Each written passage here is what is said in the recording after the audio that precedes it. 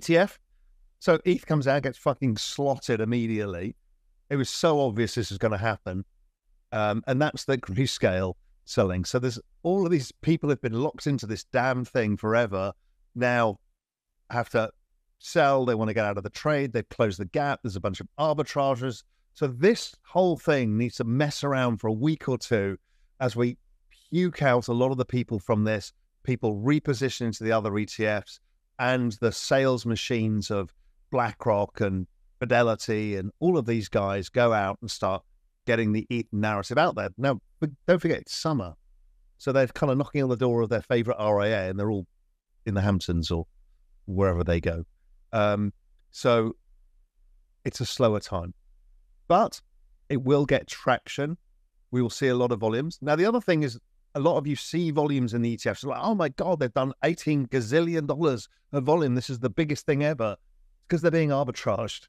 Well, that being used as the anchor for the arbitrage. So people are arbitraging the futures contract, which is why when you look at the holders of these ETFs, the biggest ones are like Millennium and all the hedge funds. It was like, look, it's amazing. They're speculating in crypto. No, they're not. What they're actually doing is arbitraging the futures contract with the ETF, which acts like spot, because they can't hold spot. There's other people, and these guys don't trade the perps markets. There's other guys arbitraging the perps against the futures, perps against the spot. So there's a lot of these players who are keeping prices together. Arbitrage play a really important role. That is most of the volume. That was most of the volume in all the grayscale trusts as well. They were arbitrations. So a lot of stuff has to get unwind. So it gets messy and noisy. One of the typical examples, hello, Nala, how are you? This is Nala, my fur daughter. She's, there's no snacks for you. Not yet. This is what happens a lot, even like index inclusions. When a stock comes into the S&P 500, you get a lot of these shenanigans. A lot of hedge funds pre-position for it. There's a lot of arbitrage things as index arbitrageurs figure out where it changes fair value, all of that. Anyway, the main point is the point I always keep making. It's all fucking noise. It just literally doesn't matter. Is tomorrow more digital than today? Yes. Is liquidity coming? Yes. Edward Snowden emphasized the dangers of political tribalism and privacy concerns in Bitcoin transactions during his keynote at the Bitcoin 2024 conference. Snowden urged individuals to vote independently and remain critical of political figures and parties, stressing the importance of avoiding blind allegiance. He highlighted that Bitcoin transactions are traceable and can reveal sensitive user information, debunking the myth of Bitcoin's complete anonymity. Snowden warned that governments and corporations could exploit digital transaction data using AI to create detailed profiles of individuals. He emphasized the need to secure Bitcoin transactions to protect privacy, noting that the opportunity to act is diminishing rapidly. Snowden's speech at Bitcoin 2024 underscored the importance of political independence and robust privacy measures in digital transactions. Bitcoin's price rebound to nearly $67,000 has sparked a surge in positive sentiment, reaching levels not seen in 16 months. Bitcoin mentions on social media have become significantly more positive, with the highest sentiment since March 2023. Bitcoin's price has rallied 20% in 3 weeks, currently at $67,680, up 6.22% since July 25.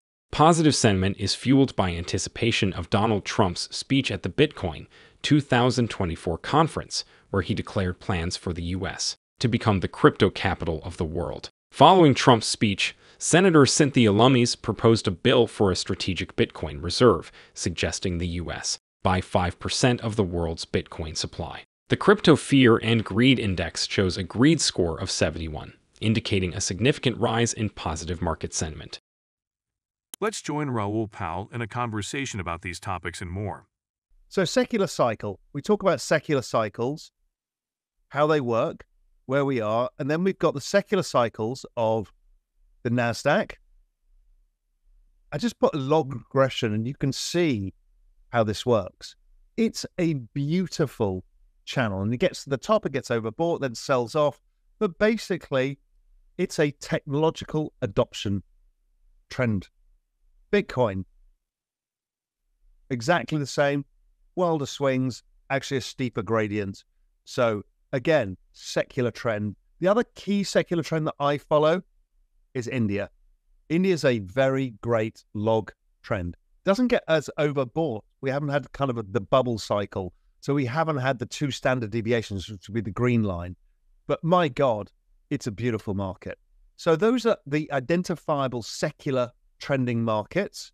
Then let's see where we are in the macro season. So the seasons I talked about, same as the crypto seasons, spring, summer, winter, fall.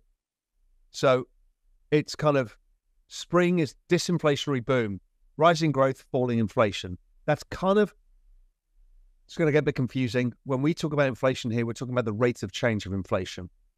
This is where we were up until about March, and you'll see it in a sec.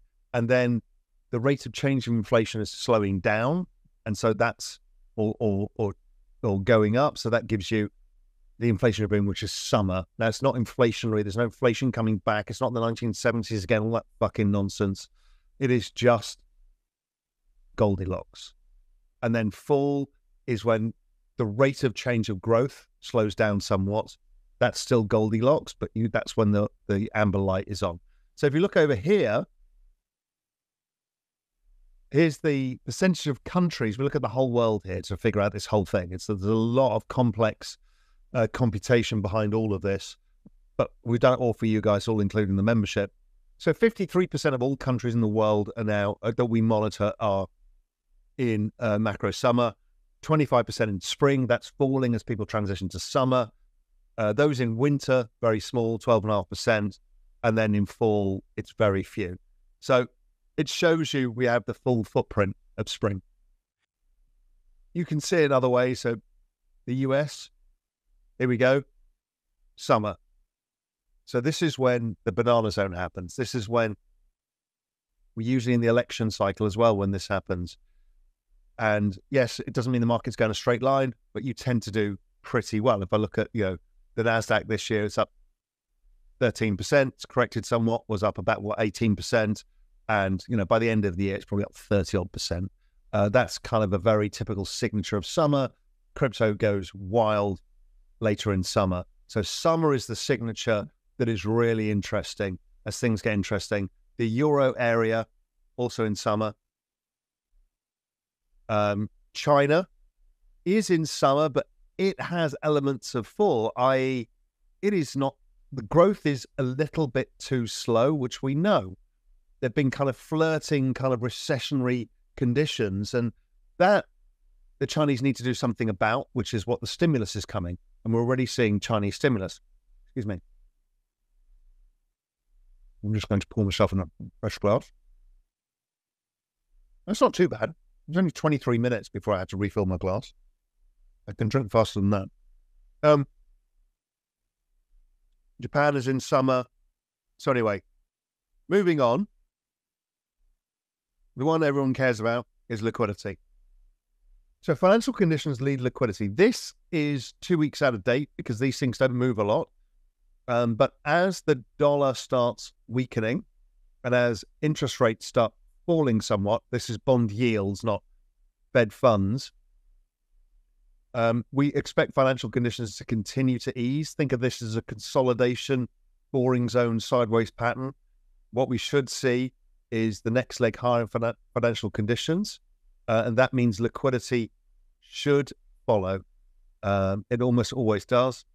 Our leads are all pointing to liquidity having to go high. If you remember, liquidity is all about refinancing the debts.